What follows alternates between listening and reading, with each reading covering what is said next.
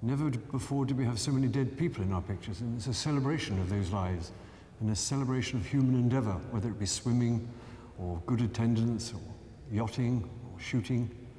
It is, in a way, they're the opposite of the crucifix that everybody wears. Every office girl, every boy, everyone on holiday, they have a crucifix around their neck, and the medals are, in a way, the opposite of that.